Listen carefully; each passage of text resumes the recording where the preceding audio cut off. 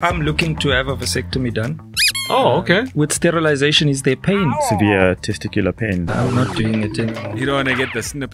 Okay, so if you cut that thing and you're going to go back now and do the deed, Yeah. what comes out? Have you ever had a condom break or burst or tear? I've experienced a condom breaking. Nhlantla was using choice at the time. My name is Suhail Essa. Dr. Nhlantla Vilagazi. Dr. Brendan Matthews. Dr. Naseem Sharif. And this is the Gentleman's Clinic podcast.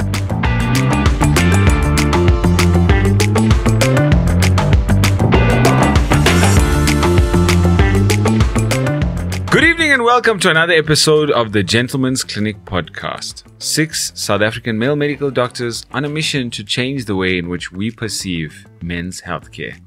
My name is Dr. Suhail Essa and I'm joined in the studio with Dr. Vishen Naidu. Dr. Brendan Matthews. Dr. Naseem Sharif. And Dr. Nhlantla Vilagazi. And on today's episode, we are, as you can all see, not joined by anyone. So it's back to just the 5 of us that you know and love.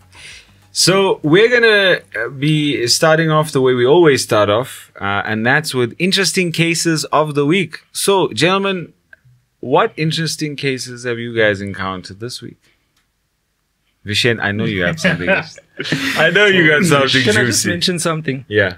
I got told this past week that Gentleman's Clinic is gaslighting the country. Gaslighting the country. Yeah, What does that gaslighting mean? the country.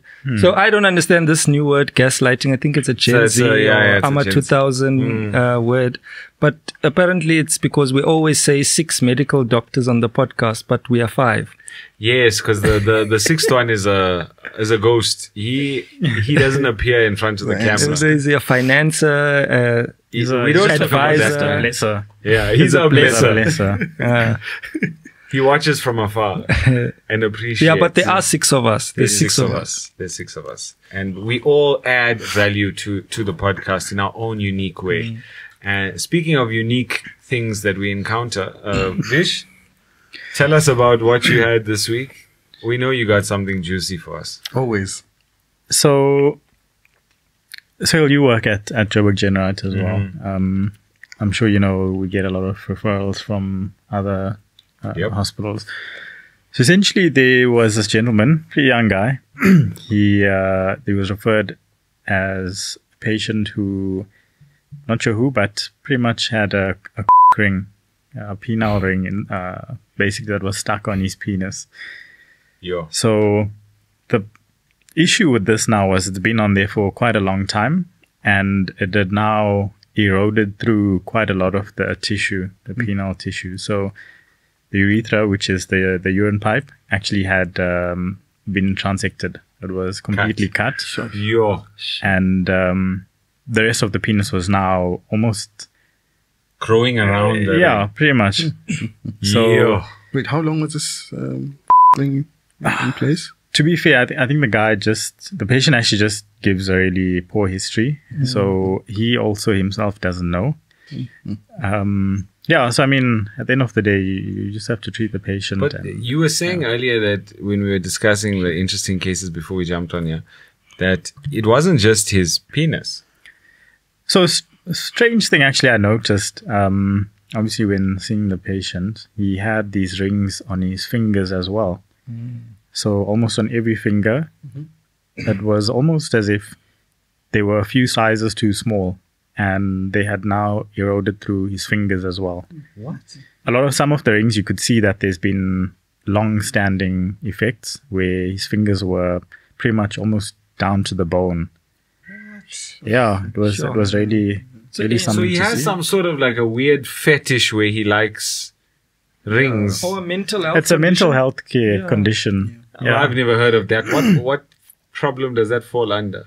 Because clearly it's like some obsession. The man has an obsession with rings. Specifically, No, so- wearing rings too small on appendages that don't need them. Can generalized like swelling of So- the body from So I mean, from other it could be like psychotic disorder of some sort. I Yeah. think, you know. I think it's more like he puts the ring on and is not the effect of pain that a normal person would probably experience. True. He doesn't experience that True. pain or that thought that I need to take this off, 100%. because you said it basically squeezed through the penis, through the skin, Yeah, even something transected wrong. through the urethra. So Yeah. pee was coming through, like, not through the pee hole, through the shaft. Yeah. So the urine was coming through the shaft. Shame, man. Yeah, no, that's... Well, did you manage to fix him up? how do you fix that? So there's a few problems that were wrong. So I think also, I mean, you kind of have to also get to the bottom of why this was happening. Yeah. So, treating patient holistically, with mental health care, illness, psychology, things like that. But essentially for that problem, the ring had to be removed, first of all. And then we had to get continuity of the urethra. Fortunately, the wound was actually quite clean. So we actually went under a reconstruction procedure for the urethra.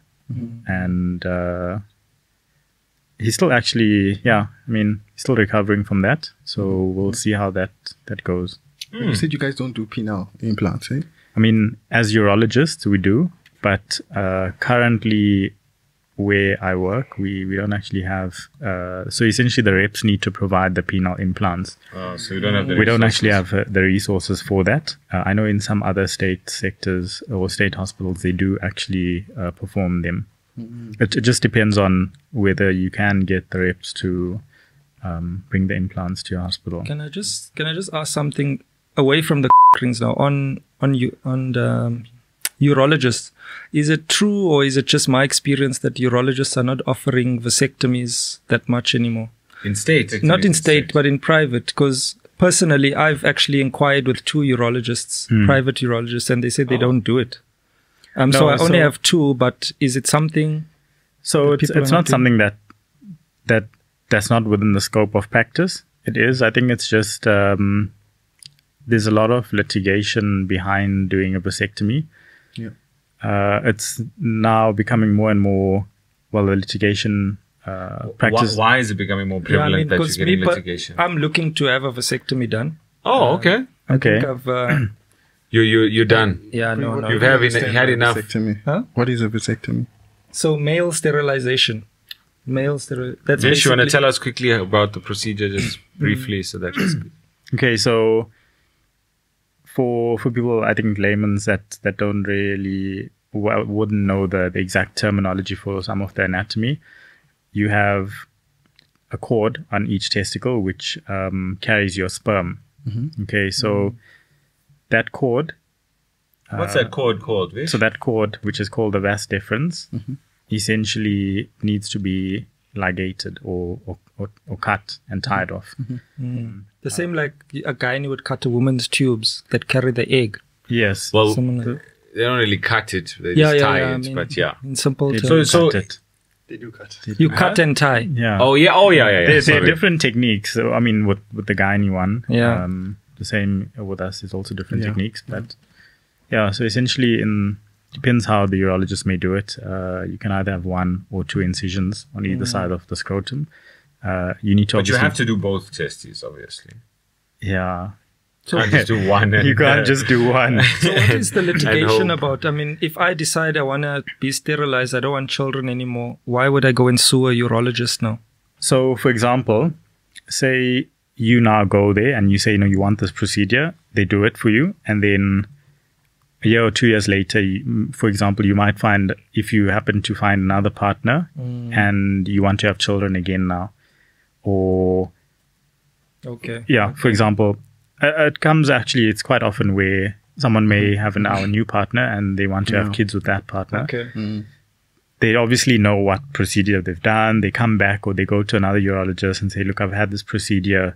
I'm now with someone else. I want to have this procedure reversed. So technically, however, obviously it may be challenging to do the procedure. It's still, we're still able to technically do the procedure to reverse it and rejoin the tube. But the problem with that is there's a risk, obviously, of stricturing or narrowing of that tube. But secondly, if it's been after quite a while, what happens actually to the testicle is the production of semen, of sperm, actually isn't normal. It's not the same as it was before. Yeah. Okay. Yeah. So, because essentially once you tie that tube, there's a lot of back pressure in the testicle, which can cause damage. Yeah. So, although you might technically be able to realign the anatomy and the tube is now patent, the actual production of the sperm isn't. It's interesting that you mention that, because from discussions and stuff that I've had with other people who have undergone the procedure, they seem to believe, or have been told, and you can correct me, but they seem to have this idea that it's a fully reversible procedure, and hey, the moment you want to have kids again, we'll tie you back up and you'll get to go. But it doesn't seem like that's the reality. Yeah. It's not. So again, saying What would you say, like rates of regaining your fertility post vasectomy? So again, surgically, the procedure is, you can do the procedure. Obviously, it takes long, it's technically challenging, and there are complications surgically, there can be. But depends. So for example, say you do the procedure now and a month later you want it reversed. At that point, the actual testicle, the factory that's producing the sperm, isn't damaged. So your rates are obviously much higher of being able to achieve fertility. Whereas, for example, someone who's now 2 years down the line, the rates are very low. Yeah. So, And- just one question. Sorry. This vas deferens, does it have blood supply? You also cut off the blood supply? No. So same like the fallopian tube. If you're tying that, it's just the you're just ligating the tube that's carrying the sperm. You know that. Because essentially, if you tie that off and cut it, there's no way for that sperm is not going to be able to go. Yeah. I see. I think an important one is that obviously we encourage men to also equally get contraception, but with sterilization, is there pain? You spoke about back pressure. Do men experience pain? So that's another side effect. So some patients may have new or severe testicular pain post the procedure. Yeah, I'm not doing it anymore. No. So it's not with everybody, but you don't want to get the snip. so it can be chronic ocalgia, which is chronic And testicular then pain. another question, which I'm sure probably some of the viewers are thinking to In themselves. really severe cases, they may have to remove the testicle Wow. Oh, no, wow. No. as a last resort. It's fine. There are other methods of contraception. But the question that I wanted to ask was, and I'm sure a lot of viewers are probably wondering, like, okay, so if you cut that thing and you're going to go back now and do the deed, what comes out? Yeah. What comes out during ejaculate? So I think ultimately I think it's a good option for sterilization if you've now committed to that decision or lifestyle choice. Yeah.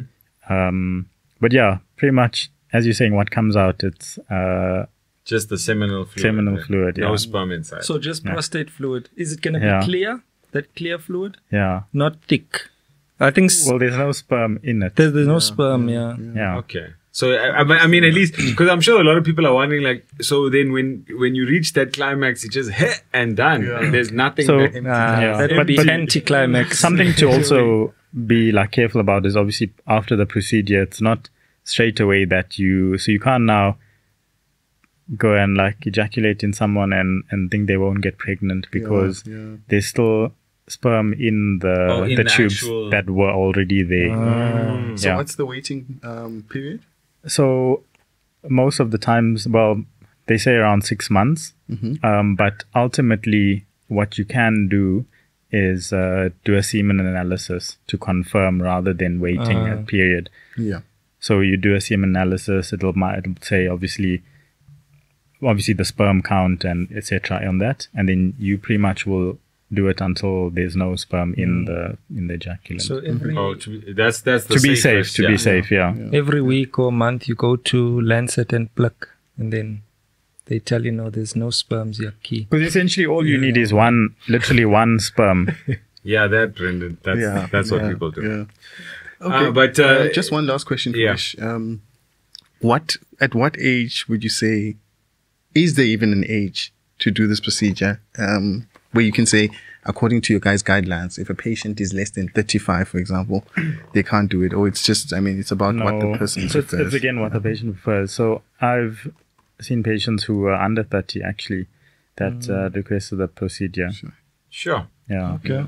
Interesting. Well, let's move swiftly on to Brendan. We wanted to discuss your MEd, your master's study topic, seeing as the second part generally of our podcast is us discussing interesting case studies. And we thought, why not discuss one of our own doctor's studies that he's actually conducting. So tell us a little bit about your master's and the research that you've been doing personally.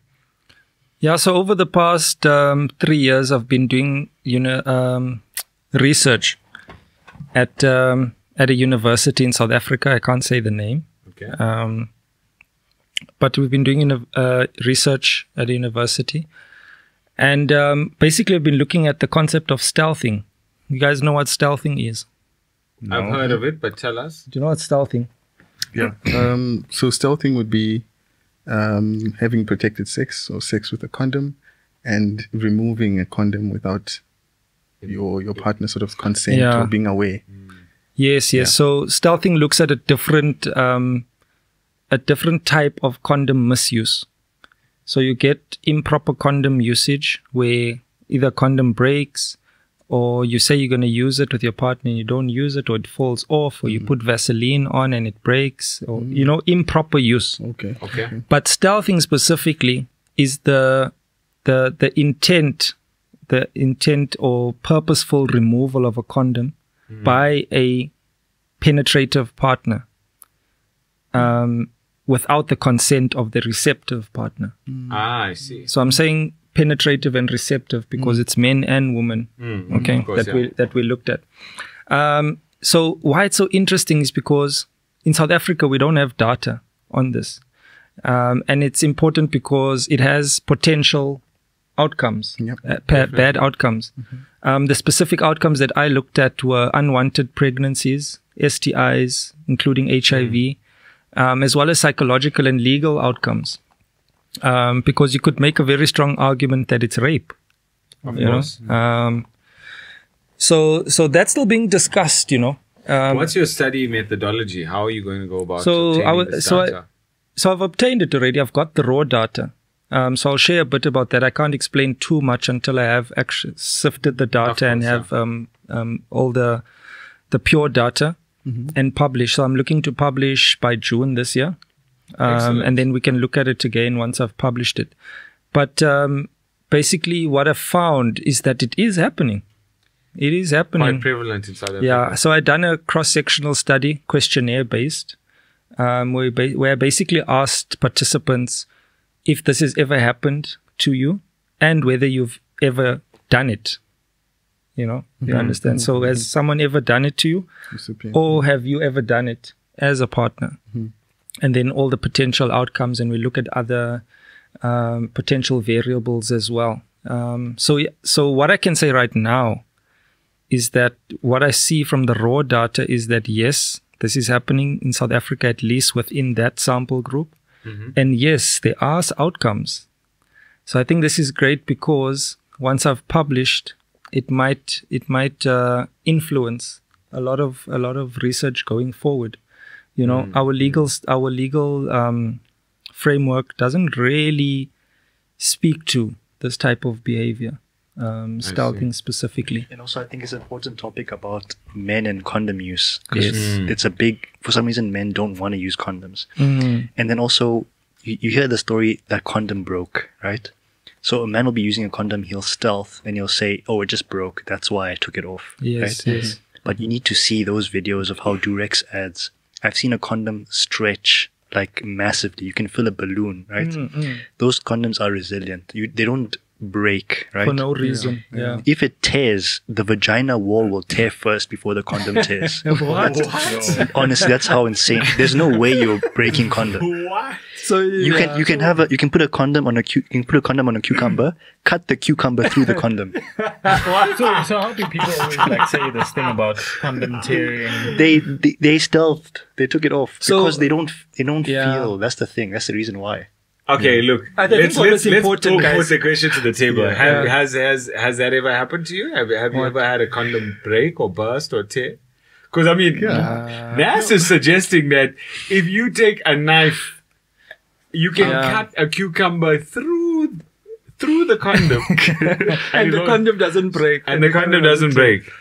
Yes. Have you ever experienced?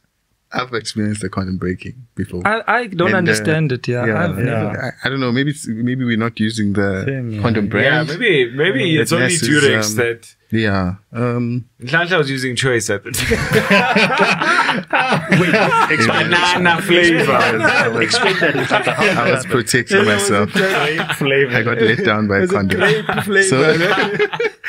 Grape. Yeah, so I mean, that's not entirely, and I think we do see a lot of patients with that problem. It's very difficult to tell whether, I mean, someone is stealthing and someone, But as Brendan said, it's the intent. It's the intent. Yes, And yes, that I'm sure with your study, we'll be able to figure out. Like there are reasons that have been given why they stealth, right? So I hypothesize that they stealth or remove the condom without consent because they scared the girl will say no, or the receptive partner will say no.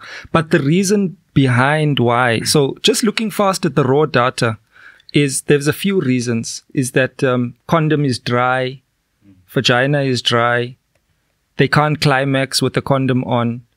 So they feel like, I'm not gonna, climax with this condom on.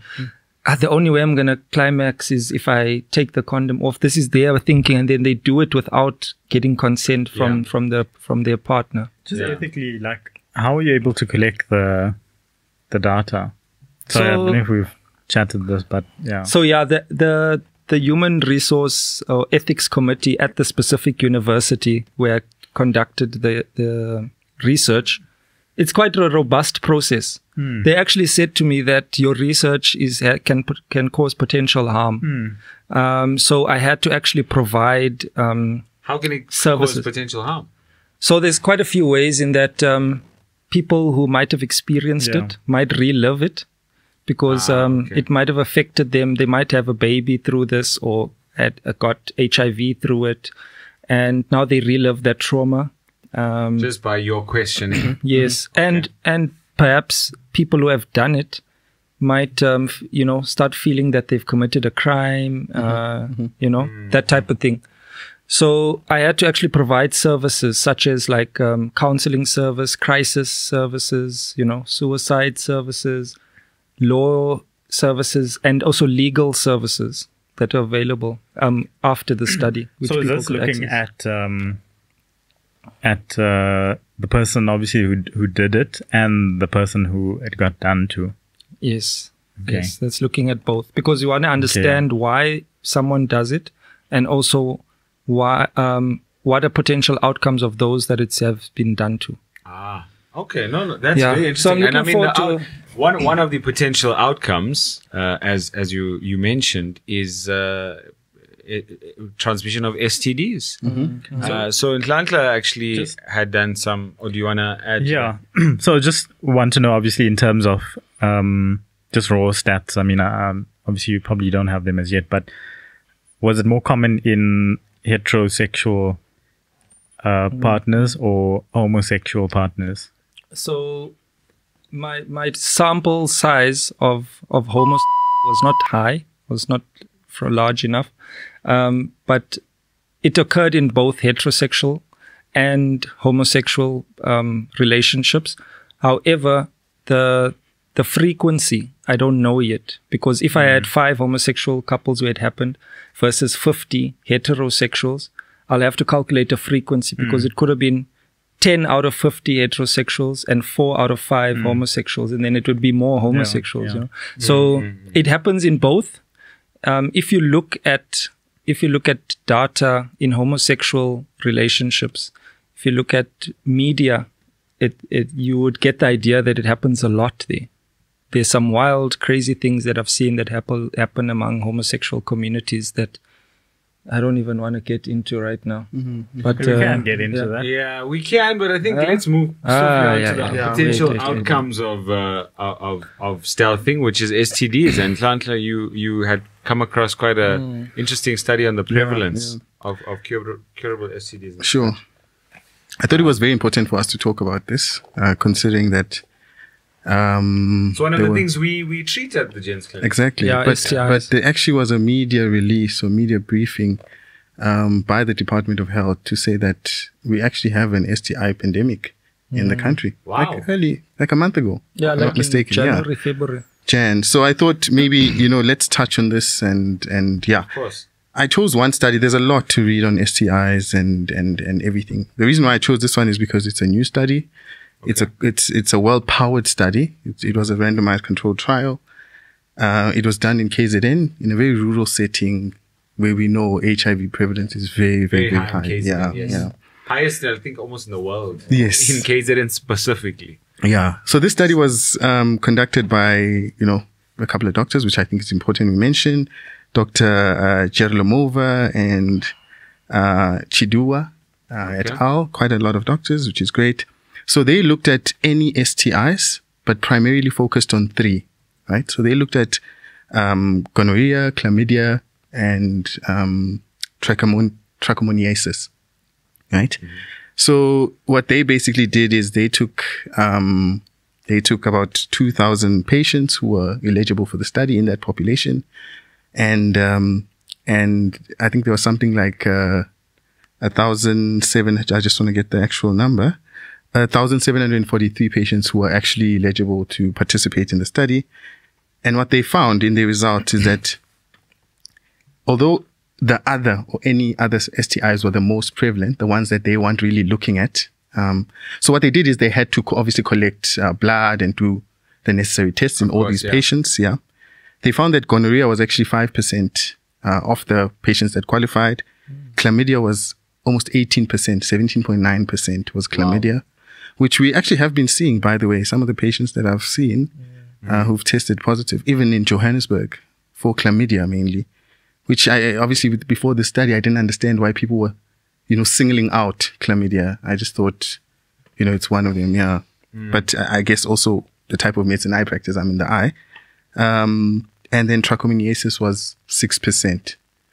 The other STIs accounted for 23.7%. 23.7%. And, so basically the World Health Organization has been so in South Africa, how we currently treat STIs is we use a syndromic management plan.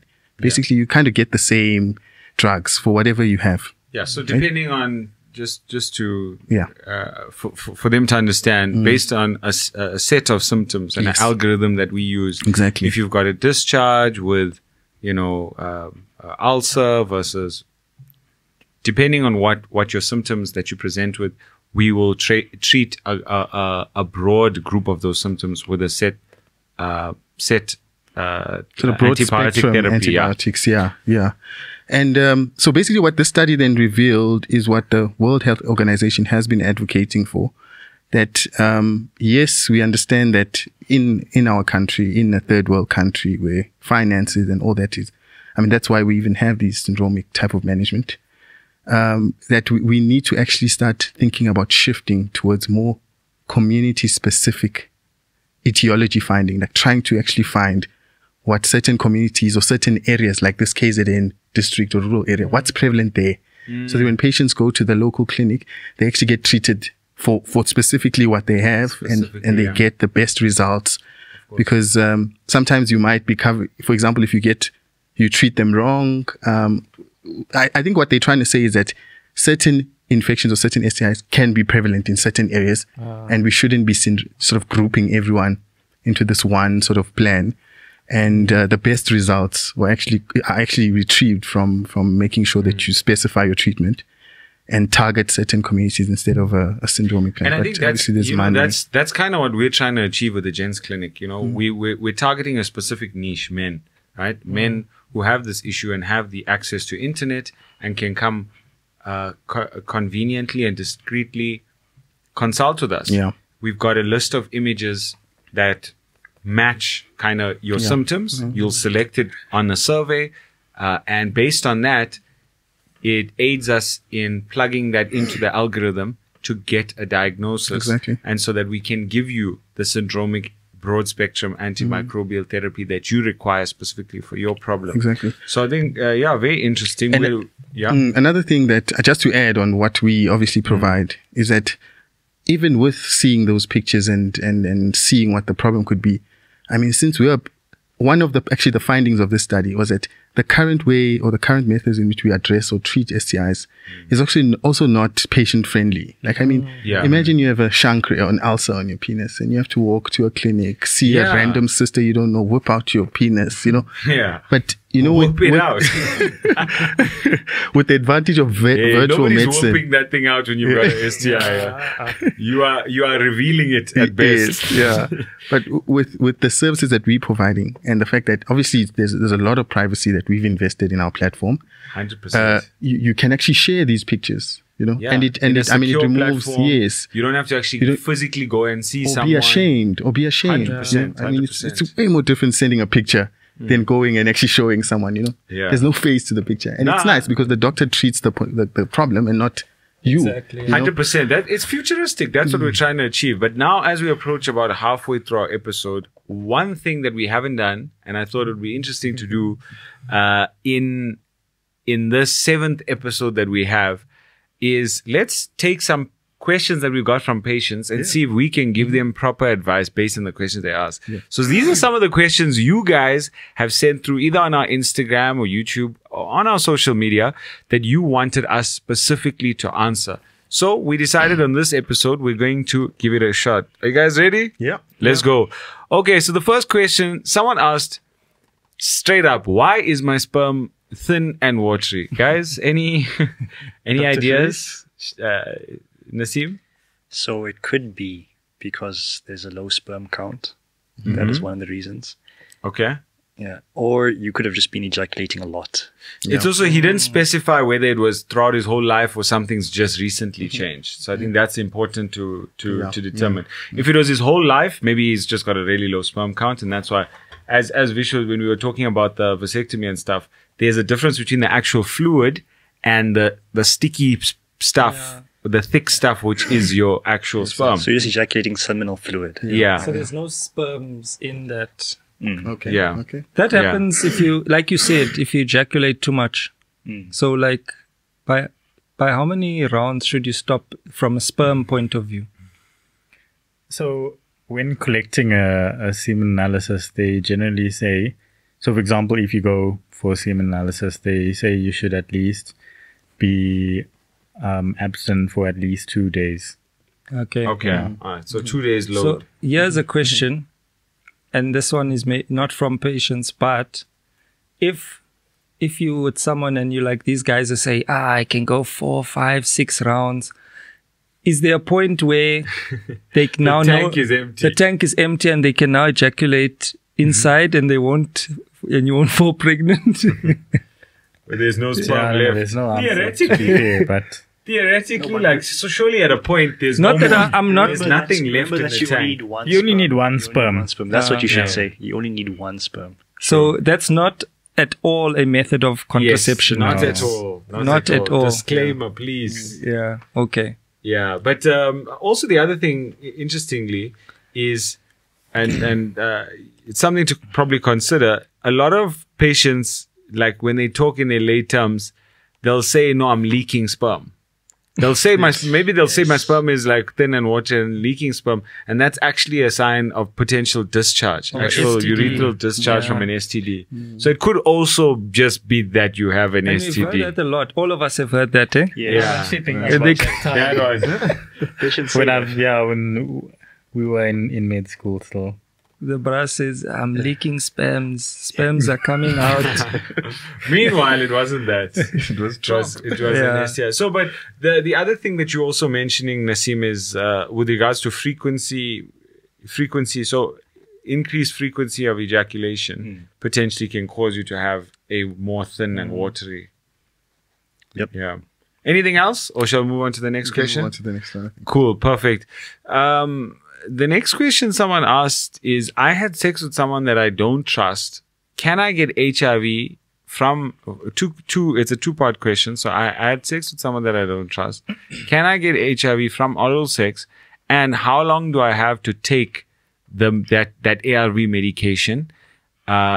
Is there also something that I can use, a medication I can use to prevent from contracting HIV? Yeah. So let's first answer the first part of that question. So they had sex with somebody that they don't trust. Now they're also scared, firstly, about specifically oral penetration. Can you get HIV from oral penetration? My answer is yes, potentially. Yeah. I don't really want to speak about the medical, what medically we know, because South Africa has such a high HIV rate and prevalence that I feel like if you talk about what we know in the medical world, people might use this in the wrong way. Yeah. However, so if you start talking about, in the saliva, there's not as much. Yes. And if you say like, if you have sex, there's actually like a less than 1% chance of getting HIV from vaginal penetration. If you have anal penetration, then it goes to like higher 1.5 to 2. I stand corrected of this, but it's there in that range, I know for sure. So I don't want people to think, let me go sonoro, because it's only 1%. No, Oh my goodness. I understand. These prevalences, these rates change with your exposure. How long you are in there? Are there cuts on your penis? Are there cuts in the vagina? Of course. Are you circumcised? Are you circumcised? The viral load of the patient, are they on medication? So we need to be aware of this. But generally speaking, those are the percentage chances. However, another thing that's very important is that all our guidelines say, if you live in South Africa and you are exposed to HIV in South Africa, you are positive until proven otherwise. That's because we have the highest number in the world. Yeah. And that leads us to the question that they were asking about, there's a medication. They've heard of a medication that you can take after you've had unprotected intercourse with someone that you don't trust. I wouldn't even say just anyone. Let's just classify those different kinds, because there's PEP, PEP, and then there's PrEP. Yeah. PrEP. So define that for us. Yeah. So that's first one is, let's say PrEP, right? Pre-exposure prophylaxis. So Which they pre-exposure. also asked about. Yeah. Right. So pre-exposure prophylaxis is the medication you take before you have sex or before you have an encounter to prevent HIV, right?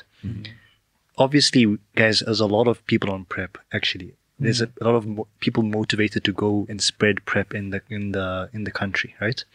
PrEP does not prevent STIs. PrEP does not prevent pregnancy. So if you are taking PrEP, you must know that you must still use a condom. This is an important point, right? So, okay, let's say on PrEP, you take a tablet every day, right? Yeah. And this prevents HIV. Lifelong, huh? Basically. Yeah.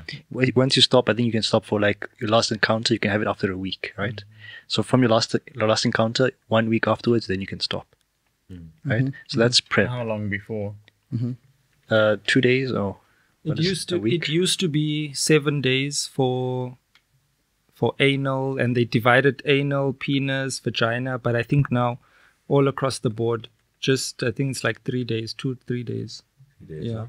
Then there's PEP, right? So PEP is post-exposure prophylaxis. So after you've had something that was not planned, an encounter, right? So now you want to prevent HIV, maybe some stealth thing, or you got a needle stick injury or something that happened. So you'd take an antiviral medication for a month afterwards, right? And then you must test again after 6 months. Yeah, and it's important also. I think they were asking the question about how long after. So ideally is sooner rather than later. But I think the maximum amount of time is 5 days post unanticipated intercourse with someone that you. So the best effect is 3 days. The best effect 72 hours, Yeah, and that's what we tell everyone. But high risk exposures, they do define sort of like 4 or 5 days, but that also shouldn't be abused, Especially in South Africa. And especially in South Africa. Yeah. Yeah. So, I mean, look, if you find yourself having had an encounter, you can always come to the Gents Clinic. And it's, again, it's another means for accessible healthcare to people. It's embarrassing. I've had it. I've seen it myself with patients coming in the middle of the night to the emergency what do department. you mean you've had it? No, I mean, I've had the experience of with a patient. Oh, okay. Not myself. It's not necessarily just sexual exposure. It's, us operating can be needle stick injuries and like eye splashes as well. Exactly. Yeah, I mean, you've taken a PEP PEP for eye splash and stuff like that. Have you guys heard of on-demand PrEP? So yes, I've heard of that. So when a patient is now, they're going for a holiday where they think they may be engaging in risky sexual behavior, they're like, all right, I need to come and take that. But so the research was done on men who have sex with men and transgender women. Okay. And it found that, and also we describe it in people who are sort of like in abusive relationships. So let's make an example of a man who works, let's say he's abusive and he works away from home and the wife knows that he's coming home this weekend. And then you go to the clinic and you be like, listen, my husband is coming back. I suspect he's HIV positive. He's abusive to me. I know he's going to want to sleep with me this weekend and he never uses a condom. I want something to protect me. He's coming tomorrow. It's also for prostitutes. And like I said, men have sex with men, for example. Yeah, so any risky sexual So behavior. basically, it's called the 2-1-1 principle, right, Nes? So if you know you're going to have sex tomorrow and it's going to be high risk sex, like we explained, someone who's probably has HIV, you take 2 tablets today, and then if sex doesn't happen, then you don't take any more. But if sex happens, then you take so 2 today, 1 tablet on the day sex happens, and another tablet the following day. Yeah. And that's enough? Is Yeah, that sufficient? and that's been shown to be effective to protect from. But of Interesting. course, if sex is now going to continue on the Monday, Tuesday after the week, obviously now you must continue the tablet Yeah. every single day. Yeah. It's interesting. No, I mean, look, and that's why we have the platform where you can sit at home. If this has happened, you don't need to go. It's uncomfortable again going to a nurse telling them I've had this, the condom burst. These are the types of conversations you have to have with someone at midnight on a Friday night when people are being stabbed in the background. So And I think ideally, it's yeah. an easier way for you to consult with a doctor, and we'll give you advice, and we'll obviously try and counsel you on safe sexual practices What I and think give you the is- medication that you require. Also good for our patients is that many times I've had patients consult us at the Gents Clinic and maybe they're a bit embarrassed or insecure about their complaint and they don't want the video on. So I'll just say to them, okay, put your video on so I can see I'm talking to a person, let's have the introduction with your video on, build a rapport, I'm Dr. Matthews, I'm so-and-so, I'm calling from this place. And then once we've set that in, then they switch the video off and they're comfortable to talk, from that. 100%. Let's move on to the next question. This patient wanted to find out, or this follower of ours wanted to find out if have you checked your test levels, and how can I tell whether I've got low testosterone? Are there like specific symptoms or things I can look at on my body that will alert me to the fact that I've got low testosterone without actually having to go for the test first? So I think let's first talk about the clinical signs, Vish. What are the actual clinical signs of low testosterone? So I think we can all just chip in with some answers, but But we haven't. as far as I can know, it's so decreased muscle mass. Specifically, I think you were mentioning. I think specifically they say in your quadricep, so they look at quadricep. Yeah. I think that might be me. Yeah. I suppose excess body fat percentage, especially abdominal, and then there's quite a lot of other things. Yeah. I think also like beard growth and hair loss is also a thing, because a lot of that hair loss, a lot of that testosterone converts to DHT. So if you have high testosterone, you could be having a big beard and hair loss as well. That's one of the Some guys signs. actually think that they like alpha males when they have a long beard and And baldness. Actually, No, but that's you saying because they probably just have very high levels of DHT. But DHT is very potent. THT is the very potent form of they can have testosterone. It's a sign low of testosterone. No, if you're balding and have a big beard, it's a sign of high testosterone. Oh, hi. that's what Okay, he's so they saying, are yeah. alpha males then. Yes, those Yes. guys are alphas. Why does it look like those guys are mostly Muslims? Yeah. No, I think it's So, a good point. you can just see. Yeah, it's because Huh? You can just see someone by if they have a beard or if they're going bald. You can make an idea of what Yeah. their Their test THT levels. versus testosterone, So that's levels, why- their muscle mass. I their- honestly think there's a lot of genetics to it as well. That's why. Because it's a huge, there's a huge amount of genetics. yeah. There's Because there's also- certain yeah, groups it's who don't have They that, have and there's high certain groups test, who yeah. have that only, Yeah. like who have a lot of hair Gents. and huge beards. Okay, but and certain groups who have okay, but you can as tell. you little were hair, very saying little that, beard. You can tell at makeup. You see someone with a lot of big muscles, no beard, and they're growing bald. There's something that you can tell from that. They're juicing. They're juicing, Ah. right? Yeah. Yeah, I mean, you look at the biggest bodybuilders in the world, like I the, don't think the so. guys in the that IFBB doesn't pros. make sense. It really because- doesn't. No, not. It doesn't make sense. It Wait. doesn't. Okay, why? Why not?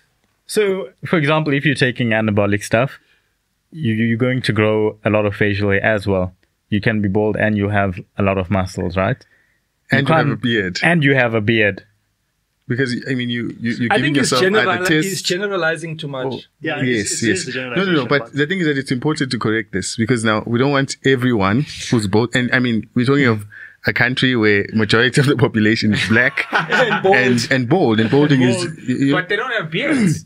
yes. And I mean, Yeah. if you watch, like, It's genetic, yeah. it's genetic. It's And it's a lot. Like, I mean, I look at my uncle, I look at my dad, for example, you know. I really don't think it's, whereas if you look at your brothers, your uncle, is there anyone in your family who doesn't have a big beard? No. Yeah, true. Is there anyone who, you know, So it's you definitely a understand? big genetic There's component to huge it. But if you look genetics at the to it, IFBB Pro champions, if you look at that stage, all those guys are just bald. Yeah, yeah. Yeah. Okay, but no beard. So this thing of but Muslims, bald. it's sort of making sense now why in Islam you can have multiple wives. I think Prophet was onto something. He just knew these bras are going to have high test. They need more wives. Bald and bearded. Yeah. But So the let's- other let's- aspect to that question was, Yeah, have we checked our tests? Yeah. Do you want And to go now around the table? you guys are Muslim, so you're going to tell us now. Yes. I think, yeah, this clown, Now let's end with me. Everybody else want to tell Okay. this, and then I'll tell Yes, you my what is story because mine is more. So what's the recent. normal range for us? We're about 30 to 32 years old. I'll have to check it. So I think But probably roughly. I think we should Yes, be. we don't have time for you to In check units. this. Just Come give on, us man. give us the. We should thing. be at least Look. 350. The range be that we accurate. use at our clinic is 300 to 660, right? Yeah. So that's it's obviously. What measurement is this? Is it nanomoles per Nanograms per deciliter. nanograms Yeah. per deciliter? Yeah. But Okay. for the layman who doesn't really So care none of about us that, should be below 300 or 350. yeah, basically. yeah. So that's Wait, the thing is that there's a range of testosterone, right? But it needs to be age specific. age That's specific. what I'm saying for 30-year-olds. That's why I want to go just check we the. 30 to 32, but Yeah. we shouldn't be below 350. There are other things that need to be also looked at. So your free testosterone, your sex hormone binding globulin as well. So it's not Very just, important, it's yeah. just It's not, not- yeah. Okay. it's not to be looked in isolation, and that's Yeah. why you need to come and actually consult. But And, if you're and, looking- and the blood test needs to be taken at a specific point in the day. Yeah. preferably before 10 a.m. So So- average is 420. By So the way, we've for done our age all group. hours, and we I should be at actually haven't. 420. Yeah. You haven't. you haven't done tested, yours. Yeah. Naseem, have you done yours? What was yours? Last time you checked? 600. Oh wow, okay. Yeah. Have you done yours? I'm powerful. Mine was 680. Sure. Yes, I am key. Because I'm Janja- 470, man. 470. I think NASA's theory is correct. huh? What genetics do I have now that's making Yeah. me at 680? I don't Is know this, what uh, genetics you Is have. this on or off? Huh? Is this on or off? On or off what? I'm not on TRT. No, not on GRT. Like, Oh, no, what are you on? Nothing. I don't know what he's talking about. Okay. What are you saying? ashwagandha. Oh, I'm on ashwagandha. I'm 700. and Tungatali. Tungatali. Zinc and magnesium. Yeah. Now, my levels, I checked it earlier this year because I was a little bit, I just wanted to screen. And then earlier this year, my levels were around 440. But then subsequently, a couple of weeks went by, started experiencing a lot of the symptoms that you find on the Adams questionnaire. What are the symptoms, eh? so the symptoms, firstly, the Adams questionnaire is just one of the surveys we use on our website to determine whether you potentially may have low testosterone or the clinical features. And so the things I was actually experiencing is like very low energy, sleep disturbance, like not able to sleep well at night. And then subsequently then in the day, I'm feeling tired and exhausted. And then I thought, is it the sleep that's affecting me in my work and I in exercise? Because I started to not be able to perform as well in the gym as much as my libido started to decrease. I didn't have as much sex drive. And then also mentally, I was just having like brain fog, you know, where things that I'd be able to process much quicker was now taking me way, way longer. And then I started thinking to myself, okay, you know, I'm quite a high risk on this Adams score, which I tell patients all the time, you know, you need to get help for this. So I said, okay, I'm going to go to the lab. I'm going to get my bloods checked. Let me check it out. So recently I checked my levels and they were just under 300. So about 280. And this is your free total? Yeah, this is the free testosterone. All the other parameters were normal, except my luteinizing hormones were slightly on the higher limit of normal.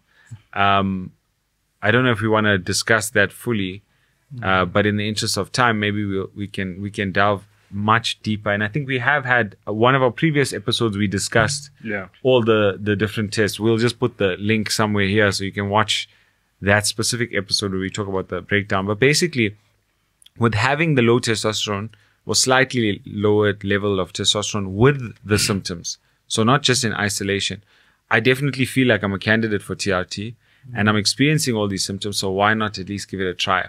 Although my concern is, and one of the things that people must know is if you start pure TRT, testosterone replacement therapy, you are at risk for infertility.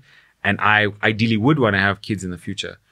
So we're here, let's chat about what are my options. And I think we as a team, you know, we oftentimes discuss patients' issues, problems.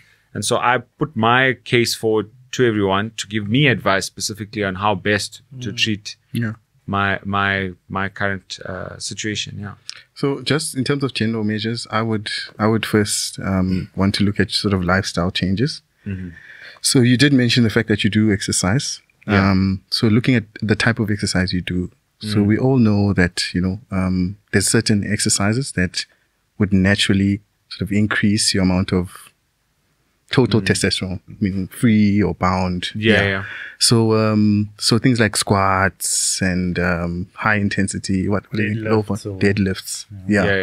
So obviously trying to incorporate that. That would be just the general, right? Trying to look at your diet, trying to make sure that you're obviously on sort of low fat diet, or on some kind of a diet or sort of a diet plan, right? And then I would instantly consider supplements. But what I've noticed with most of the patients that we see, they've actually already read up on that. You're a doctor. I'm sure you've already read up on most of that. You're probably already on. And the frightening thing for me was like, I could see that I'm not making any progress in the gym and I'm not seeing the same results that I would get if I had to do these exercises, say 2-3 years ago.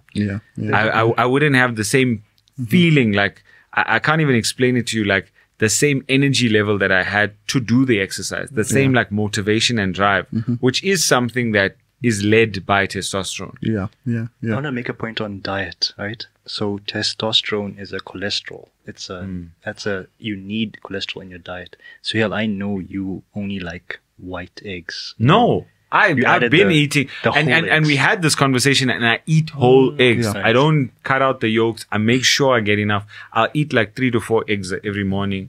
For me, what I've noticed with you is your sleeping pattern. You work shifts. So you'd work 3 days night and then 3 days off. Is that so? So currently, not anymore. But at a period there was, and definitely that could have been something that affected it. Definitely. Your sleep is very important. So let's say, I mean, we've done that. So we've done the diet, the exercise, the lifestyle, the supplements as well. Supplements are important because, I mean, I take supplements. I'm sure we all take supplements daily. I've been taking the ZMA, the Tongat Ali, the ashwagandha as Naseem recommended. And and then still Yeah, I'm experiencing yeah. these. And then Vitamin D as well. So Yeah, using TRT, D3? Vitamin D as well. Yeah. Yeah. using TRT and maintaining fertility, is there a way that we can? well, So if you're using human chorionic gonadotropin hormone, there is room for in replacement of using testosterone replacement therapy, you can use that actual as an testosterone. alternative. Yeah, I think HCG, just to explain to Yeah. And have you guys heard anything about using? So let's say Suel does consider TRT, right? Or let's say Suel was on TRT, but he's coming to see us now for fertility issues. So he wants to get his fertility back. He's telling us that, you know what, doc, when I started, I was on 200. I've been sitting on 500. I mean, I'm the best form, you know? Is there room for HCG for someone who's not who doesn't have secondary hypogonadism?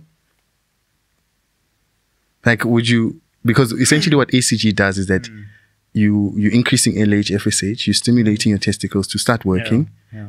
Can they start working if You you mean already have For someone exogenous? for someone who has secondary hypogonadism, so you meaning there's a problem at At the the top in or the Yes, the brain. problem no, at the bottom. No, I'm saying someone who doesn't have it. So it's primary hypogonadism. No. Listen. Primary So- is a problem at the testicle. Yes, secondary yes. problem at the, What I'm saying is that the person doesn't have problems. He's on TRT. He just for purely Yes. So when to you're on increase. TRT, we're getting down there, right? Okay. Yes, which is why you get infertility or shut down, right? Yeah, shut down. So I'm saying you're taking kickstarting now Yeah. by giving them HCG, yeah. hoping that their testes will start working, Yeah. just making like normal, natural, and then they're still using the sort of the test that they're injecting Oh, so Yeah. to use it concurrently. concurrently. So my question was, is there room for that? kickstart. And do you guys know? Start the And to factory use the again. TRT Yeah. at the same time. Yeah. I actually For haven't- patient- Yeah. So I actually yesterday, because we actually had this discussion yesterday on our WhatsApp group, and so I decided, because in Atlanta you had suggested it, I said let me go do some research on it. Found a couple of studies. Some studies say that it's not really advisable to do both simultaneously. Some say it's fine, it's completely safe. Essentially, what you're doing is you're stimulating the factory. You're stimulating the brain to tell the factory at the bottom, hey, you need to kickstart and increase the production. If you're gonna, on top of that, give yourself testosterone, the risk is that you may have excessively high levels, Okay. and then all the side effects that come with that, the gynecomastia, etc. So they advise, preferably, if you're trying to preserve fertility, in someone like me who's never used anabolic steroids or anything like that, rather try and just use HCG to kickstart your HPA axis and get your hypothalamus, your pituitary, to tell your testes, make more testosterone, see what your level is. If you're still not getting the right level, you can still maintain the beta HCG and give testosterone to optimize your testosterone level and still to preserve the fertility, because essentially what it is doing is it's giving you the LH and FSH surge that you require. Yeah.